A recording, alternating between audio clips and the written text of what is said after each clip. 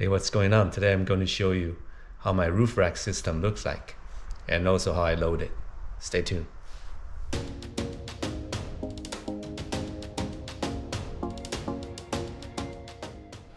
So everyone's car is different. For my car, the distance between the crossbars is fixed. And also I'm doing this for a specific kayak, which is a Hobie Sport.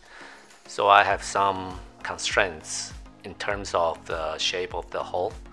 So in order to fit the kayak to the rack, it was easier for me to flip the kayak and lay it down on the floor than put everything on top of the kayak. What I have here is a YAKIMA ShowBoat roof rack system and also the THULE kayak saddle. I also added a couple of PVC pipes. These are the Schedule 40, the great ones. I didn't use the white one because they are thinner and also they don't look as good. So here's a picture that shows the drain cover is hitting the PVC pipe. So I had to cut a hole to fit that drain cover. I also cut a hole at where the PVC pipe touches the crossbar so that the PVC pipe will sit on the crossbar more stably. Here's a picture of how I fixed the pipes to the crossbars. The punched flat bar comes in 72 inches and I had to cut it to pieces. Here I also add a piece of flat bar inside the pipe so the nuts are not just sitting against the pipe. Here's the final product. I will show you how I load and unload to the car. My car is a 2020 Subaru Outback.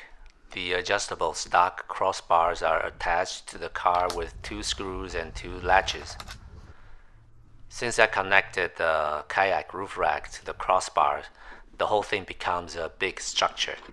And it's kind of awkward to load or unload even with 2 people. So I built this electric hoist system on the garage ceiling, and this thing can hold 400 pounds. So sometimes I even load it with the kayak on the rack.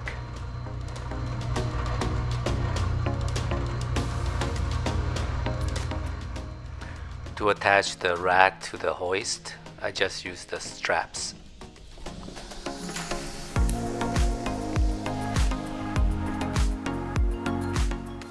I also put some plastic lids under the latches.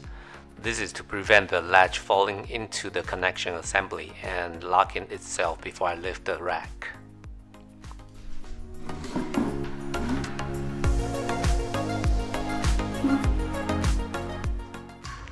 I've seen people use the electric winch system instead of the electric hoist for this operation.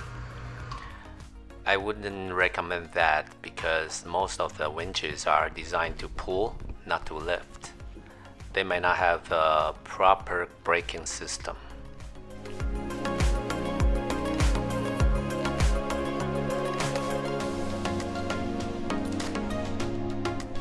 Here's another look when it's on the ground.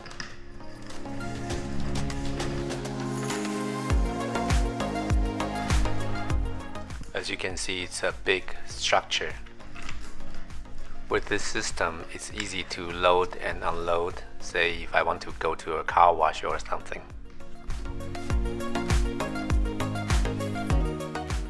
Let's watch it loading one more time.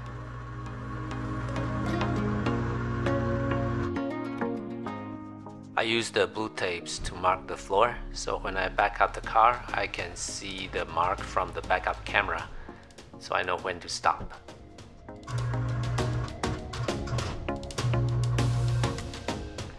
I have another video showing how I load the kayak, so remember to check it out.